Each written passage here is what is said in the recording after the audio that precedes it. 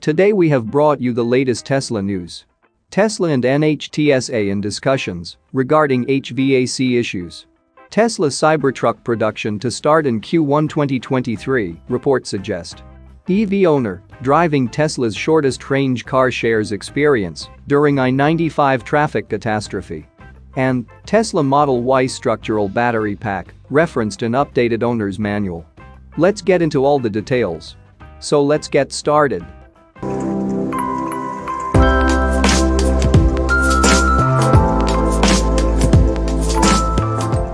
Recent complaints regarding Tesla's heating, ventilation, and air conditioning (HVAC) systems have prompted the National Highway Traffic Safety Administration (NHTSA) to discuss the feature with the automaker. Recently, Transport Canada launched an assessment into the issues after 16 complaints. Transport Canada opened an issue assessment investigation following 16 complaints from owners in Canada who stated that their Tesla Model 3 and Model Y HVAC systems, including the heat pump, were not operating correctly in extremely cold weather. The agency told Teslarati that concerns were mostly related to a vehicle's potential difficulty with defogging and defrosting the windshield, which could affect driver visibility. The investigation is not a recall, according to the agency. Following reports that Transport Canada launched the IAI, the NHTSA has also launched a probe into the issues. The NHTSA told the following in a statement. NHTSA is aware of the issue and is continuing to gather information, discuss the issue with Tesla, and evaluate potential safety concerns. Tesla is aware of the issue and has been working to launch an over-the-air software update to affected vehicles that will fix the bug. It was supposed to launch earlier this week, but many owners stated they had not received any additional improvements following the update's rollout. This could point to a potential hardware issue. Tesla said it is taking this cold weather climate problem very seriously. They're very worried about the safety of drivers and have definitely prioritized this issue in a statement to the Saskatchewan Tesla Owners Club. Moving to the next update, Tesla Cybertruck production to start Q1 2023, reports suggest. Tesla Cybertruck production will start on the first quarter of 2023, people familiar with the matter told Reuters. The source claimed that Tesla is changing features and functions on the Cybertruck to make it more compelling as other all-electric pickups like the Rivian R1T and Ford F-150 Lightning, which are joining the segment. Tesla Cybertruck production in the first quarter of 2023 would reportedly be limited before increasing output. Elon Musk is expected to provide a product roadmap to shareholders during the Q4 2021 earnings call.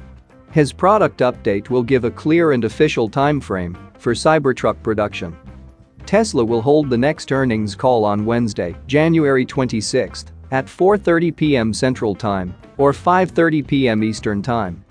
Before 2021 ended, Tesla removed references to the Cybertruck's 2022 production date.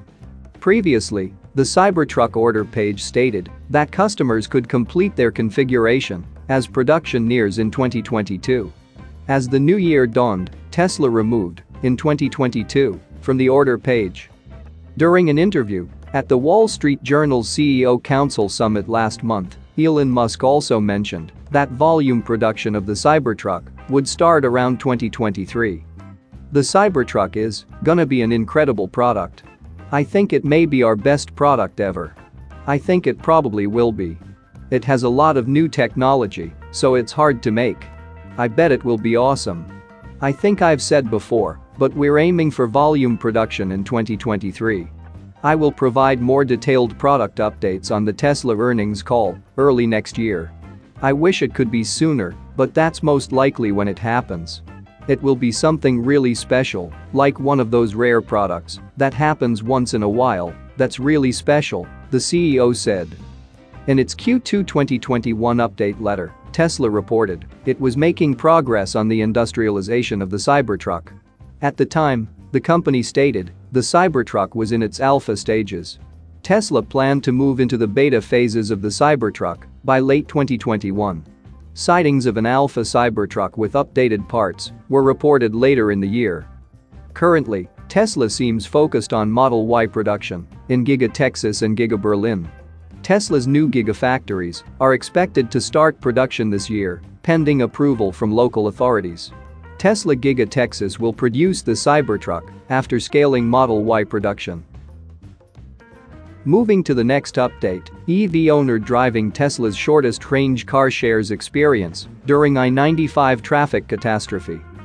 Dan Cannon, an electric vehicle driver and former White House liaison at the Environmental Protection Agency, recently shared his personal experience during the I-95 traffic catastrophe, which resulted in about 48 miles of the interstate being closed due to ice and snow. Drivers who were caught in the middle of the nightmare traffic scenario had to survive numerous hours in their vehicles in below freezing temperatures. In the aftermath of the incident, the Washington Post published an opinion piece alleging that the catastrophe would have been far worse if every vehicle in the traffic jam were electric. Citing a post shared on Twitter about a concerned Tesla driver who knocked on a truck driver's door in the middle of the night, the Post's Charles Lane argued that electric vehicles might have littered the highway for miles if there were more battery-powered cars involved. The former White House liaison could not disagree more, and he would definitely know, since he was personally trapped in the I-95 for 14 whole hours during the gridlock. Interestingly enough, Cannon drives a base Tesla Model 3, the company's shortest range car available today. Yet despite these, and contrary to the estimates of the Post, the Model 3 actually handled the frigid night competently. An image shared in a blog post by Cannon even included an image showing the EV owner watching what appeared to be Netflix in his Model 3's 15-inch display while waiting for the gridlock to end. Cannon listed several factors that helped him and his Model 3 handle the I-95 catastrophe without much issue. "I am grateful that I was driving my standard range Tesla Model 3 when I hit traffic. While fellow drivers ran their engines to stay warm, my EV directed power solely to temperature regulation. As other drivers then fretted about their dwindling gas reserves, my EV continuously monitored my power supply. Because EV drivers charge at home and in the community, we are less likely to have just a partial charge, unlike other drivers who rarely drive on a full tank," he wrote. The Model 3 owner left the I-95 traffic nightmare without any drama, with the vehicle's navigation directing Cannon to a nearby charging station when the roads opened up. The former White House liaison added that his car still had 50 miles of range left by the time he reached the EV charging location. Meanwhile, drivers of vehicles powered by an internal combustion engine could be seen waiting in long lines at gas stations who were overwhelmed and snowed in themselves. The fact that a lot of misinformed takes about electric cars were published following the I-95 traffic catastrophe proves that there is still a lot that must be done to inform and educate the public about electric cars. If the Washington Post could make a completely erroneous take about how electric cars could handle an overnight gridlock in the middle of winter, after all, then it would suggest that electric cars' real capabilities and advantages over ICE vehicles are still largely unfamiliar with the mainstream audience. Moving to the last update, Tesla Model Y structural battery pack referenced an updated owner's manual. Following an update, the Tesla Model Y owner's manual now features a direct reference to the vehicle's structural battery pack. As indicated in the document's new version, Model Ys that are equipped with structural batteries have a slightly different jacking procedure, as their lift points are in slightly different locations compared to the vehicle's previous iterations. The reference to the Model Y's structural pack was accompanied by an illustration outlining where the updated all-electric crossover's lift points are. The following illustration is provided to improve conceptual understanding. If your Model Y is equipped with a structural battery pack, the exact location of the lift points will differ slightly. Check the vehicle itself for exact location of lift points, the Model Y manual noted. The inclusion of structural battery references in the Model Y's owner's manual bodes well for the rollout of the highly anticipated innovation. For one, it reinforces the idea that the component may be rolled out to the Model Y that will soon be produced in Giga Texas.